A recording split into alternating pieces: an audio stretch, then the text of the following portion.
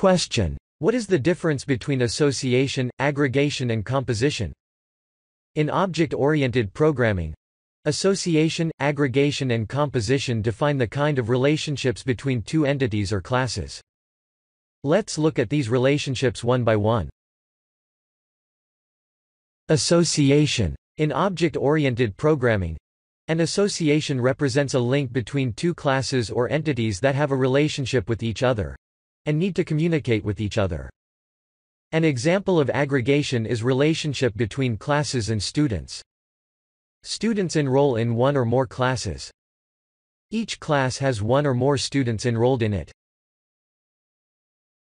In a UML model, an association relationship is represented by a line linking the two classes.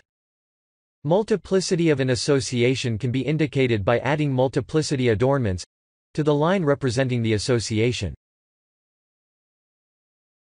Aggregation. Aggregation is a relationship between classes, in which one class is a part of another class. This relationship is also called as part-of-whole relationship. In aggregation, the part can exist independently of the whole.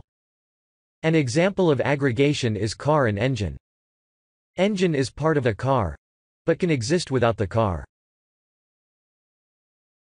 In a UML model, an aggregation relationship is represented by a line linking the two classes.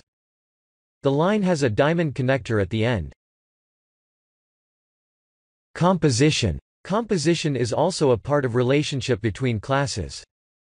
In a composition relationship, a part cannot exist without the whole. An example of composition is an order and order line items. The order line items cannot exist without the order. In a UML model, a composition relationship is represented by a line linking the two classes. The line has a filled diamond connector at the end. Thank you. Please visit us at www.interviewgrid.com for more interview questions and answers on other topics. Good luck.